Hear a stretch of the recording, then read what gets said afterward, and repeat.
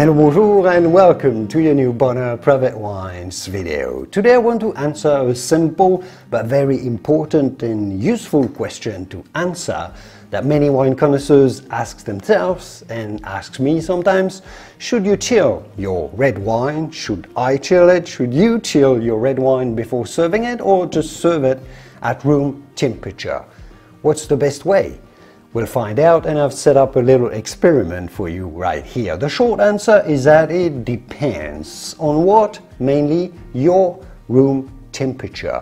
Most red wines should be served at around 64 degrees Fahrenheit, and most rooms are kept at around 68, 70 degrees. So a little too warm, if you ask me, to serve them at room temperature. But if your room is chilled enough, let's say in winter, and it's around 64, 65, 66 degrees, then that may be fine. So in winter, if your room is not too heated up, if you don't have a fireplace or a lot of heat in your room, then room temperature will be fine. But in summer, unless you have strong air conditioning, well, your room is likely to be more around 68, 70, 72, and that's going to be a little too warm.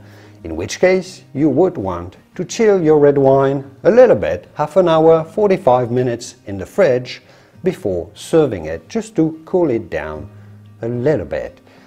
To elaborate on this point and to prove this point or disprove this point, we'll find out. I have two bottles of the exact same wine. This is a wine from the south of the Rhone Valley in France, so this is a 14% alcohol wine, so a fairly strong wine, similar to a Châteauneuf-du-Pape, a Rhone blend if you wish. This bottle right here I've left at room temperature in a room that's about 68 degrees Fahrenheit. This one I have put in the fridge for about 1 hour before shooting this video. So I've pushed the chilling maybe a little more to get a bit of a better difference between the two, and I want to taste those two wines and see if I can find a difference in tasting and how they express themselves. So let's start with the wine at room temperature. We don't expect any difference in the color, so let's not worry about this. Let's smell first. I'm getting quite a lot of strawberry fruit. It's quite vibrant, a wine. A lot of spices. I'm getting quite a lot of oaky characters as well. A lot of nutmeg, sandalwood as well. So it's quite spicy, and a bit of chocolate and coffee as well. Let's taste briefly.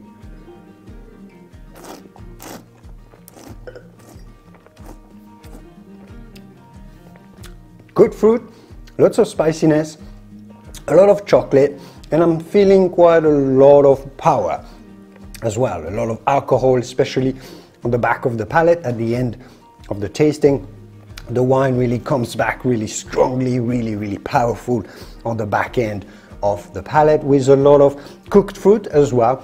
Cooked apple, jammed strawberry, these type of flavors, a bit of raisin as well. Sultanas, a really good balanced wine, as I said, similar to a Châteauneuf-du-Pape. This is an appellation called Vaqueras, a very good value from the south of Rhone if you want a Châteauneuf type of wine, but at a better price. Vaqueras is always a go-to wine, at least for me. Let's try the chilled wine, which would be at around 62 degrees, I would say 60 to 62 degrees at this point. Let's see if it tastes and smells any different. Well, first off, I don't smell it all that well here. It's actually a little bit shyer in this case, which you may find if you chill your red wine, especially if they haven't been decanted. Those two haven't been. So this one feels a bit tighter, a bit shyer, probably because of the temperature, and that's going to be a consequence of that. But I can definitely smell the fresher fruit aromas here, the fresh strawberry rather than the jammed ones. I don't smell as much cocoa beans or coffee or spices here. either. So it's really about the fresh, fruity expression, red berries, that I'm getting on the nose. And I have to be honest here, I'm not getting the whole spectrum of aromas that I'm getting from this one. You know, that's a point that we'll have to consider when we make our conclusion here. Let's taste.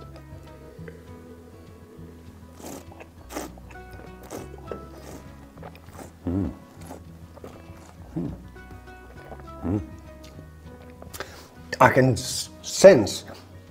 taste that the wine is definitely cooler on my palate. It's probably a little too chilled.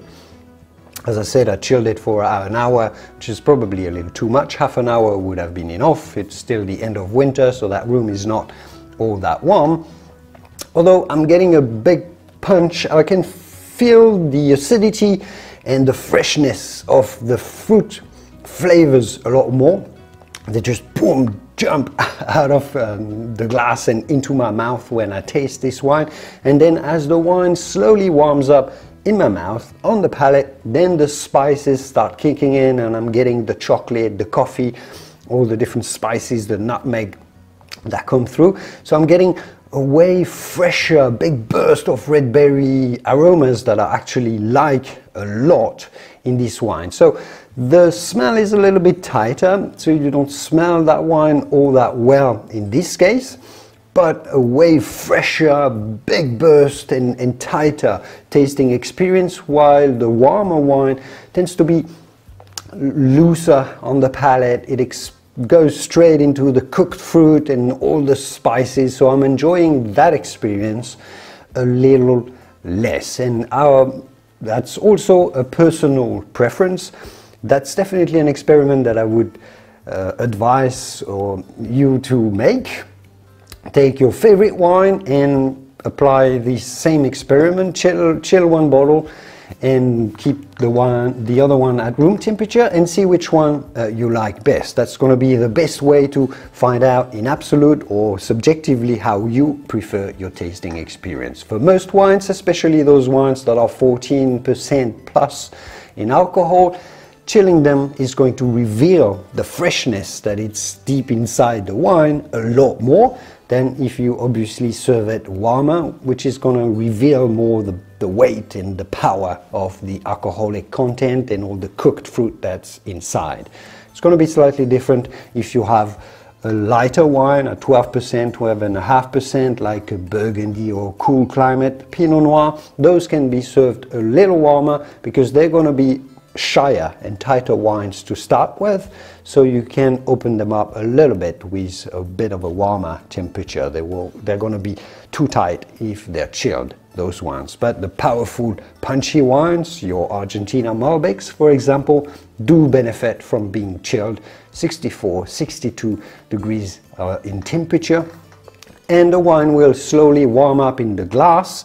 It'll reveal itself by the minute, and it will reveal itself by warming up on your palate as well.